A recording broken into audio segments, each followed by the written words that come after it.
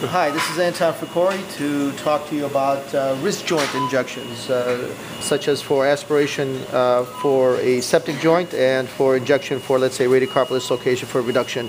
Identify the Lister's tubercle. You can feel a nice bump. And then you go approximately centimeter distal and centimeter ulnar to that nice soft spot. And if you palpate at that spot, you can feel the edge of the radius. And remember, the radius tilts approximately 11 degrees. It has a palmar tilt of approximately 11 degrees.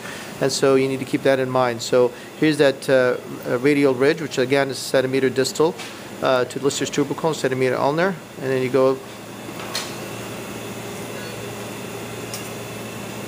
tilted palmarly, approximately 10 to 20 degrees. And we can, in this case, we can inject for this reductions, or for septic joints, aspirate.